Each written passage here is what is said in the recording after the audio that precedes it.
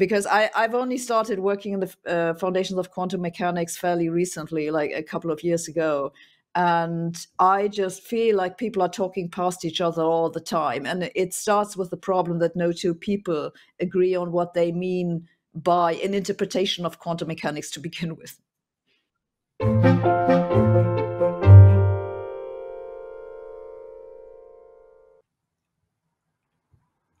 What's up, everybody? From Nautilus, I'm Brian Gallagher, and you're watching Behind the Scenes. Today, I'm speaking with Sabine Hossenfelder. Sabine is a theoretical physicist at the Frankfurt Institute for Advanced Studies, where she works on the foundations of physics. She's the creator of the popular YouTube channel Science Without the Gobbledygook, and her writing has been featured in places like New Scientist, Scientific American, The New York Times, and others.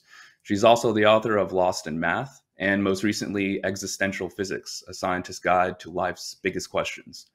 Her recent story in Nautilus was titled The Trouble with the Big Bang, quote unquote. A rash of recent articles illustrates a long-standing confusion over the famous term. Sabine, thanks for joining us. Good to talk to you. To start off, would you mind summarizing your background intellectually and as a science communicator for our viewers?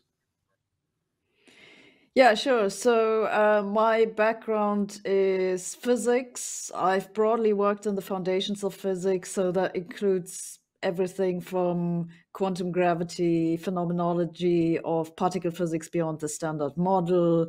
I've done a little bit of cosmology. Currently, I'm doing astrophysics, dark matter, and also the foundations of quantum mechanics.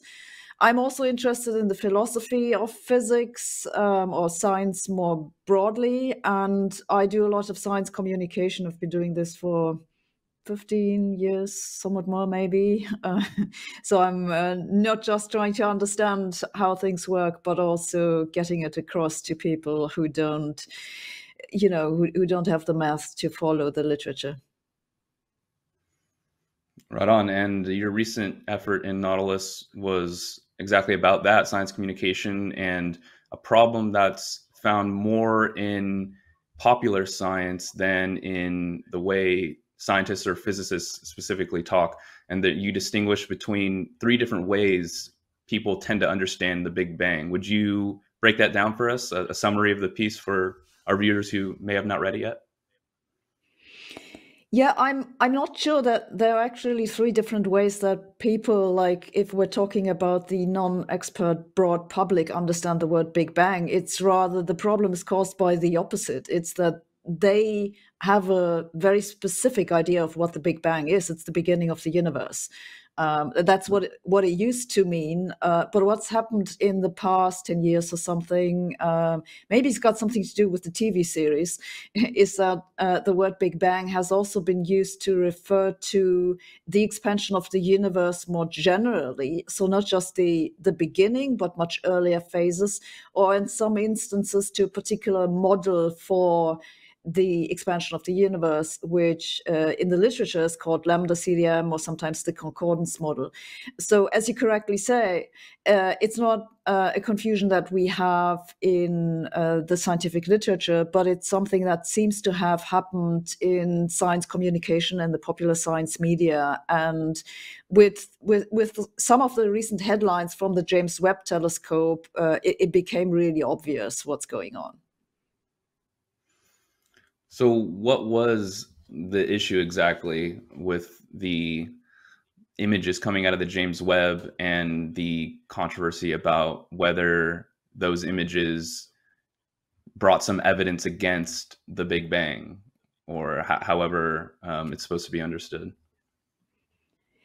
Yeah, so there's no issue with the images. And also, I mean, we have to distinguish between the images and the data that is being collected by the James Webb Telescope that physicists actually use for their analysis. I mean, the images are great and everything, I enjoy them as much as everybody else. But for scientists, it's really the data that's more important than the pretty images.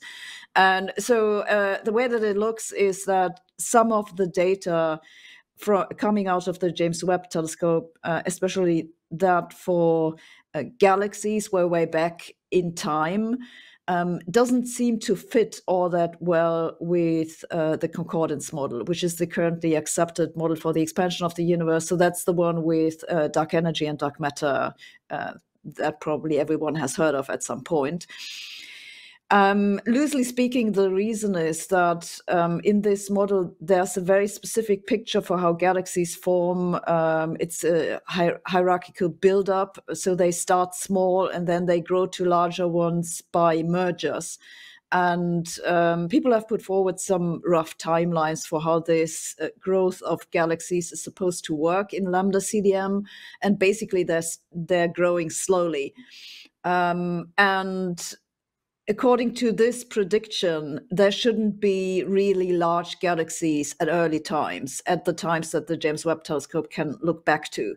However, the images seem to show very large galaxies. And I say seem to show because this data is very, very young and people are still trying to learn how to properly analyze it, and the error bars are huge.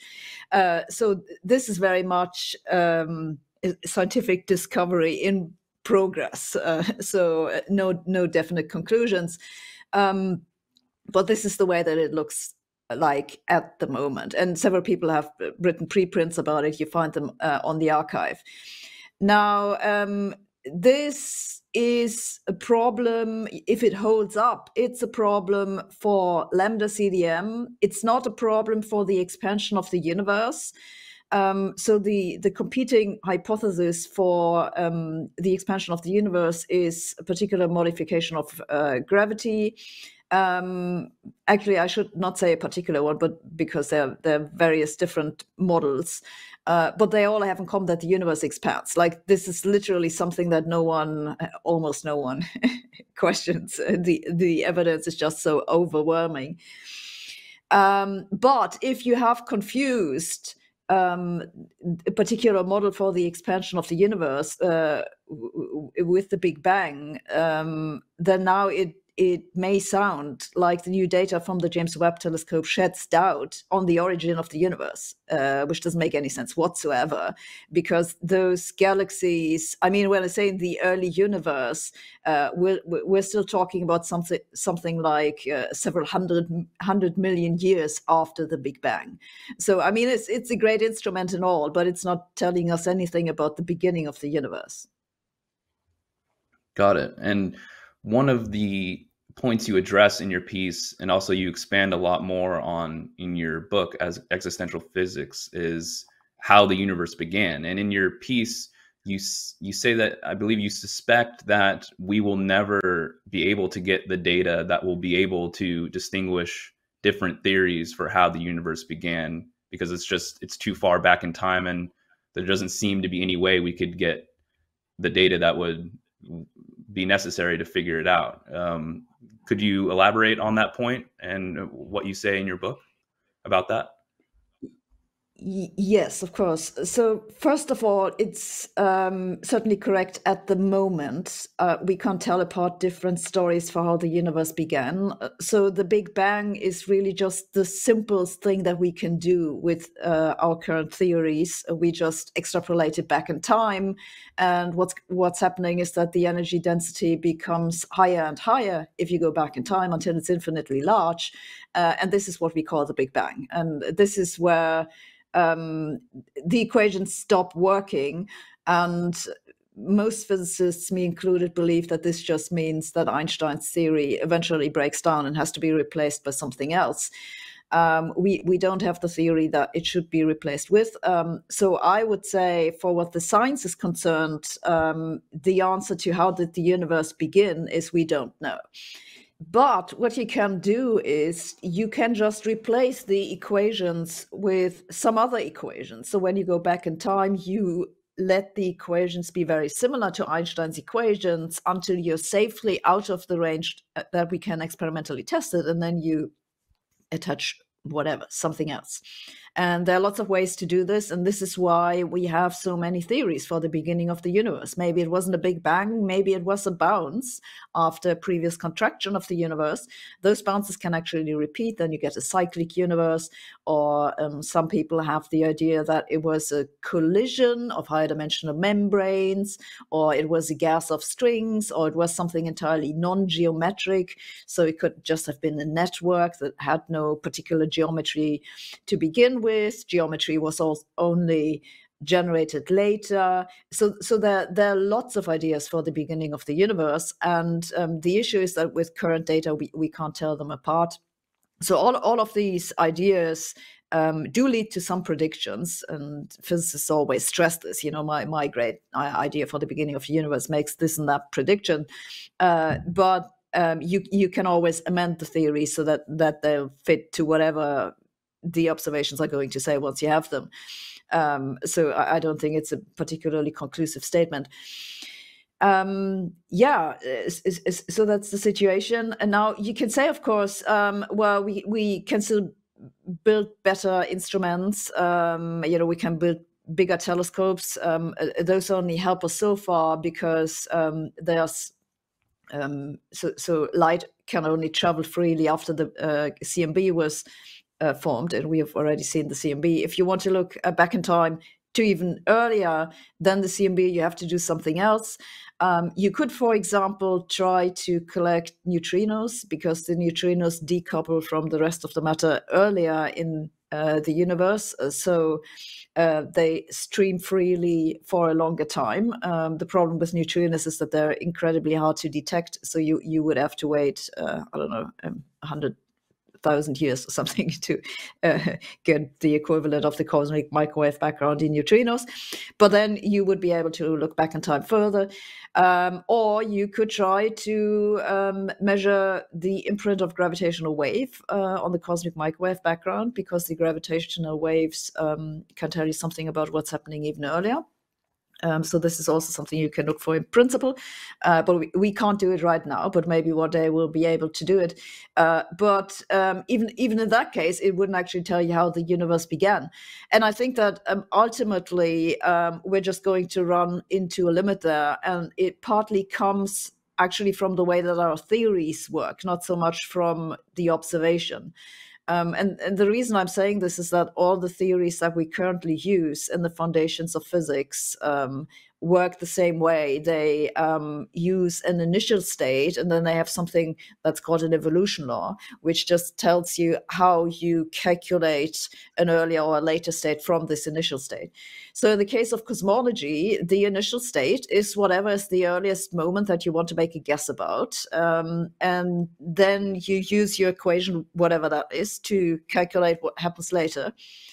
And then you compare the prediction with the observation. So, if it doesn't fit with the observation, you can forget about it. So let's just assume it fits. Well, then you still have to guess the initial state. And where did this come from? Well, in our theories, the best thing we can say is, well, it came from an even earlier initial state. But now the thing is that if we want to improve our theories, we have to make them simpler. It's just scientifically not permissible, I would say, but to use a milder expression, it doesn't make any sense to make it more complicated. So if it was the case that the universe actually did have an earlier phase which was more complicated than this period around the Big Bang, for example, because there was an earlier phase of the universe where also, I don't know, there were some intelligent beings crawling around, populating the entire universe, and then the whole thing collapsed, and then it went through this big bounce, and now there's us. We would have no scientific justification to attach this more complicated story in front of a simpler one, which was this hot plasma in the beginning of the early universe. So I think it's one of the ways that our theories are fundamentally limited.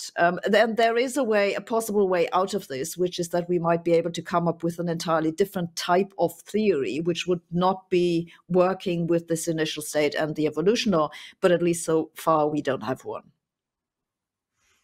Gotcha. Okay. I wanted to ask you more about the different chapters in your book. One of the chapters is we just discussed, how did the universe begin, but you also touch on why doesn't anyone get younger? Questions about free will. Do copies of us exist? I wonder what for you was the hardest chapter to write to come to any firm conclusions. Did you kind of flip flop about how you were thinking about which way your answer would go on any particular chapter? Which one gave you the most challenge to write? I think it was the last chapter, which is also why it's the last chapter. I brought it last because I didn't really know what to say. It's about the question whether human behavior is predictable, and it's a difficult question because I mean the obvious answer is we don't know.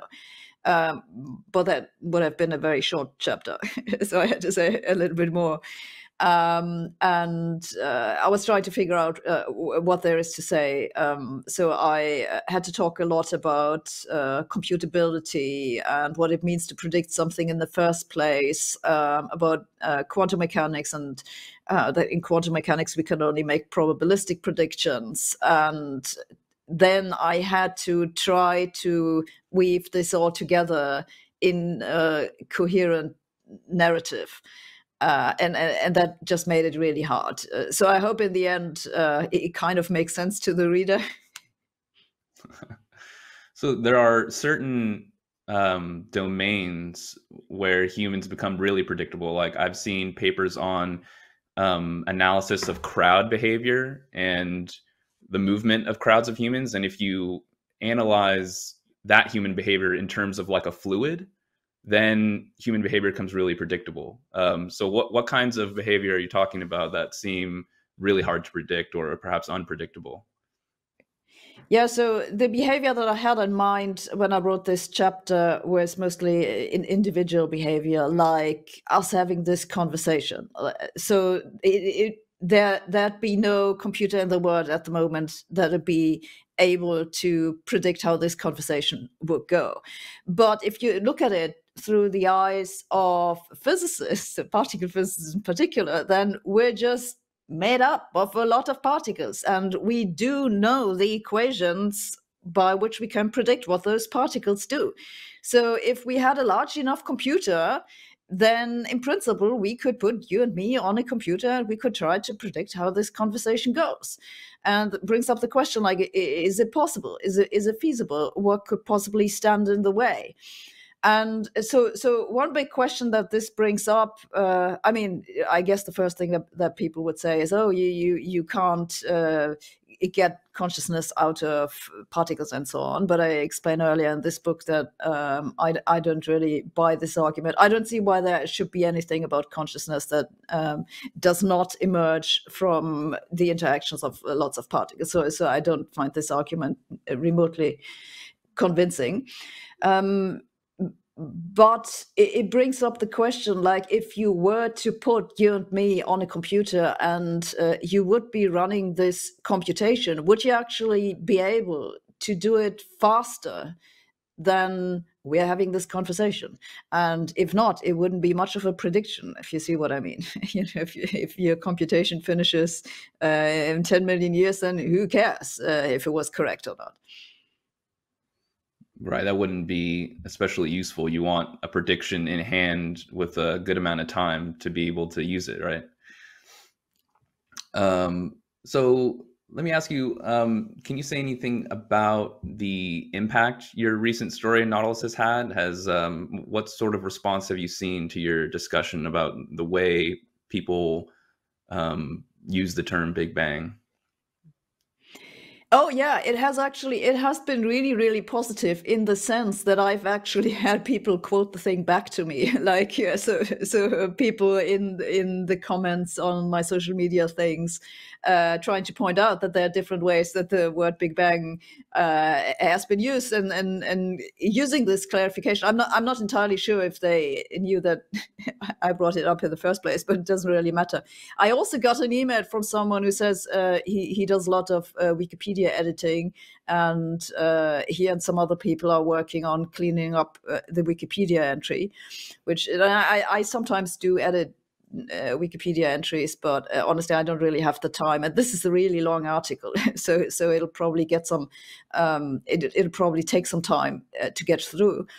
But yeah, so I'm super happy about it, because I feel like it might have made an actual difference in the world, and I guess we will see in a couple of months or so how it pans out. That's wonderful. Yeah, to get someone working on Wikipedia to actually update the piece based on what you said. That's fantastic. Can I ask you what you're working on right now? Any papers or any other articles, or perhaps your next YouTube video? Yeah, I'm working on a rather ambitious paper about the foundations of quantum mechanics, in which I'm trying to propose a classification scheme for how to tell apart an interpretation from a modification, from a reformulation, that I hope will be useful for people who work in the foundations to figure out what exactly it is that they're working on, because I've only started working in the foundations of quantum mechanics fairly recently, like a couple of years ago, and I just feel like people are talking past each other all the time, and it starts with the problem that no two people agree on what they mean by an interpretation of quantum mechanics to begin with. So these are things like whether the wave function collapses or not, things of that nature, or whether whenever someone makes a measurement or an observation, they split into another person in a different parallel universe. I think that's the Hugh Everett interpretation of quantum mechanics. Is that the sort of thing you're working on? Yeah, and that's kind of where the problem starts, right? I mean, as you say, it's called an interpretation, but what do we actually mean by an interpretation? Does it mean that it's equivalent to the Copenhagen interpretation? And if it is, then why bother? Or if the people who work on it claim that it's actually simpler than the Copenhagen interpretation, then how can it possibly be if they're both equivalent? That doesn't make any sense.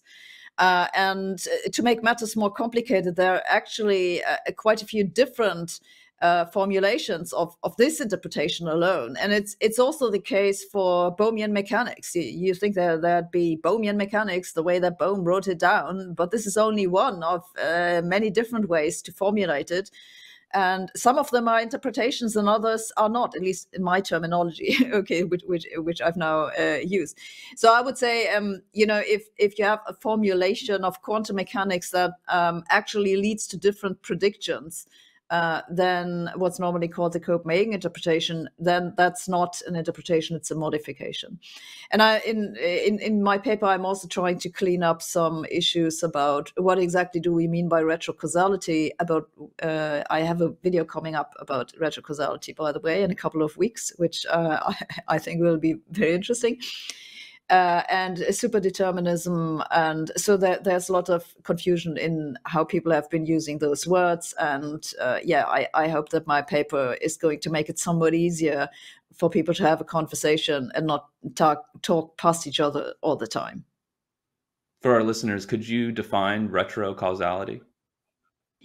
Okay, well, the issue with retrocausality is that people use the word very, very loosely. And I think what people have in mind, what it means is that you can send signals back in time. It's kind of like time travel, basically. But if you look at some retrocausal models that people have actually used in the literature, there's no way to actually send a signal back in time, which is sometimes called non-signaling retrocausality. But then you have to ask, well, what then do we actually mean by cause if there's nothing causing anything? So to my eyes, at least, a lot of what goes under the name retrocausality is just a weird way of rewriting quantum mechanics. So now I've basically given away the conclusion of the video that's yet to come. That's okay. It'll be worth watching for sure. To close out, do you want to tell our viewers where they can find you online, whether you have a Twitter And I mentioned that you have a YouTube channel. Do you want to tell them what that's all about? Yeah, that's right. So the easiest way to do it is just to Google my name, and it'll tell you everything you want to know about me, more than you ever wanted to know. So my name is not very common, so it works just fine. But if you really want to know, you find me on Twitter under the handle SKDH. Those are my initials. And I'm also on Facebook. I actually do have two accounts, one under my name and one under the channel name. And the name of the YouTube channel is Science Without the Gobbledygook. That's great. Thank you so much, Sabina. And I look forward to more of your writing and your upcoming videos. Lovely to talk to you.